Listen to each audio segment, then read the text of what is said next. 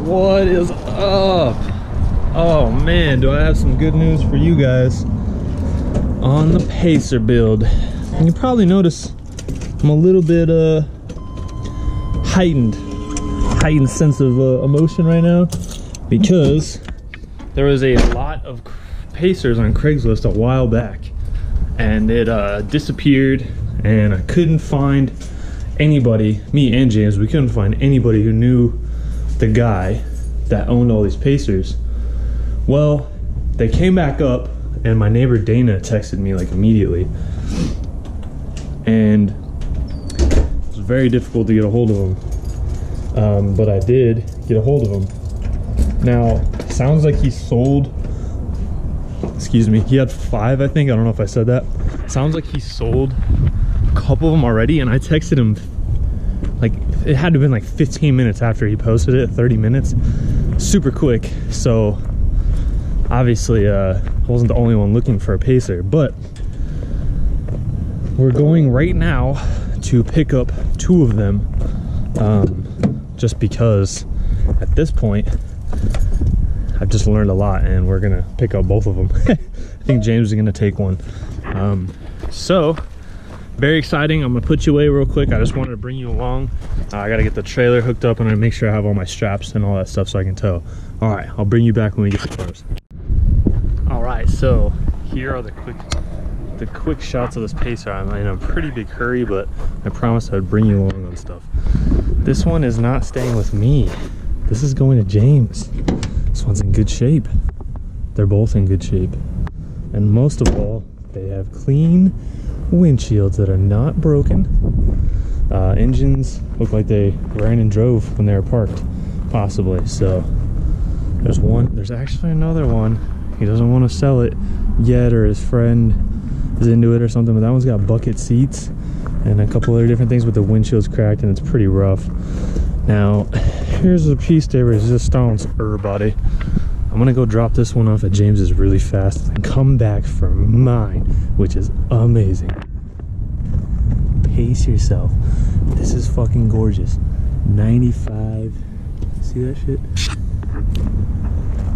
Glass is all great. Doors open and close, really good. Pacemaker.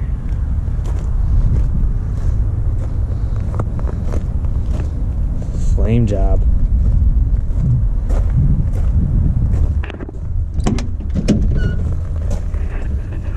Oh, interior's pretty good. Windshield's good. Day is fading. I was supposed to, it's not was yet. I'm supposed to be Katie at 4:30. So we're getting close, but James is here at the storage facility. He stopped on his way home from work to help me pick up mine. I just dropped off his at his house. It didn't show anything because it's his house, but pretty pumped. Really like mine. I think his is really good. They were great deals, and above all, the windshields are good, so it's super cool. The guy at the storage facility is a super cool guy. I caught up with him for a bit too, so it was awesome meeting you, man. I know he said he's gonna follow along, so I'm going to drive right now. What is up? Round 2. So it's the next day, and pretty pumped, but I'm gonna kind of explain a little bit more what the plan is here. And yeah, Pacer's at home. I know I did a little walk around when we first got it, but it's got cool features like the doors lock and they close and open, which I was having problems with that on this car. Like all the lock mechanisms, window stuff's out, like on both sides. I mean, obviously this car was a parts car. I don't know if I've mentioned that before, but it was a parts car that had already been pretty much gutted. So which just kind of makes it a bummer, you know, when you're building a car. But this car is not, and I really like it. I think I showed you guys that, but it's in really good shape. The grill's good, the bumper's good. I mean, it hasn't been hit. Hood latch mechanism's all there. All the glass is good. The even back here, see if I can pop it up real quick.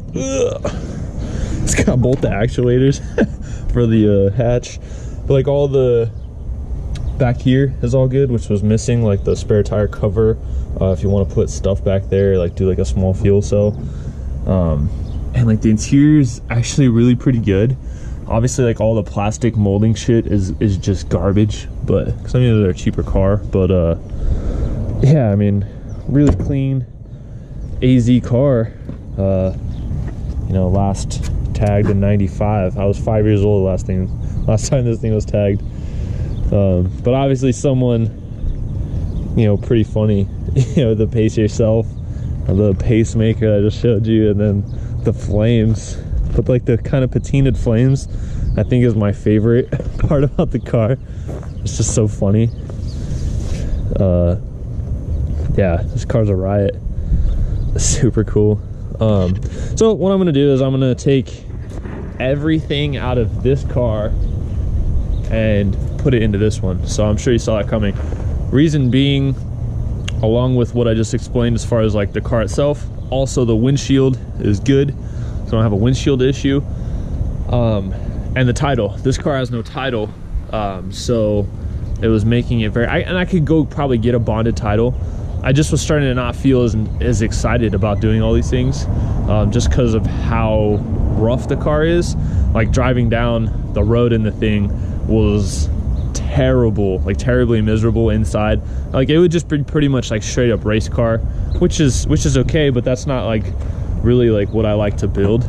I like to build stuff that I can go rip on the street, you know, or go take to whatever, you know, if we're going out. And so this one has a title, clean clear, so I can title it, insure it, and then it makes it easier too when you're doing stuff like I was trying to troubleshoot the transmission in this car, and you know, you're taking around the block really kind of quick and sketchily, because you know they can pretty much take the car at that point. You're driving around with no title, no nothing. So just little things like that will be out of the way. And also I'm going to do it a lot cleaner, because as you know, I did this for the 3K Hoopty build, and I guess you can kind of call this the end of that, because I didn't make it. And honestly, when I go to put this stuff back into that car, I'm gonna do it a little bit cleaner. You know, like I'll go through and clean up like the harness, like this stuff. It's just kind of like for fun, for show. Like the motor's super dirty, you know, whatever. I'm also going to change the turbo kit, so it doesn't have to, I want it all underneath the hood. I want the hood to be completely, you know, closed and everything be super chill that way. Good news is I got a new master cylinder if I need it. But I'll probably just keep this car for like big parts. I mean, obviously you have doors that are somewhat okay. You have rear glass that's okay. A couple things like that. That's the plan as of right now, just because I mean I bought it for a few bucks from James, so it's not bad. We'll see. I'm gonna try to store it somewhere else, just because I'm tired of looking at it out here. So that is the plan for this Pacer, the Pacemaker. Man, it's pretty cool. There is actually a bonus part to this episode, and it's gonna happen right now. So this is my hand. What did we buy? I'll zoom in. Oh no. The donor car for the Zephyr.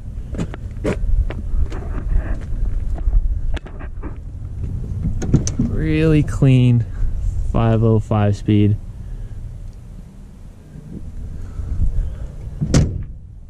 From James. He's not super pumped about it, but it's okay. This car, he's had it for a bit, and he did a lot of work to it, and finally convinced him that I needed it more than him. So it'll stay like this for quite some time, until I'm basically ready to gut it and then put it all into the Zephyr, which is probably the last thing a lot of you would do if you had this car. But just kind of have the vision of the Zephyr being a 505 speed car itself, and I think that cool factor there is pretty high. So that's the plan. This was the special ending of this video. 2 more projects, why not? you know, I just can't sleep at night from the stress. But other than that, everything's great. Hope you guys have a good day. Thanks for watching. Real quick, I did not talk enough about the Mustang, because as I was driving home I was thinking thinking of a couple things I didn't tell you. I posted a picture on Instagram of the car in my driver's mirror. This car, like being like a notch Mustang, was a huge reason why I got into cars, because if you think about it, I'm 28, so the age range fits in perfectly when these cars were very, very hot. Not that they're not now, but I mean, like, they changed the game, really, and we all know that. Very popular, a lot of people love them the same way I do, but in my own personal life, there was a lot of different times where I wanted a Fox and got kind of talked out of it, or whatever, all these different instances. So this is really like the legit first time, you know, I've had a notchback Mustang in my possession, especially a white on red 5-speed 5.0, which is huge because white on red is my favorite. So good.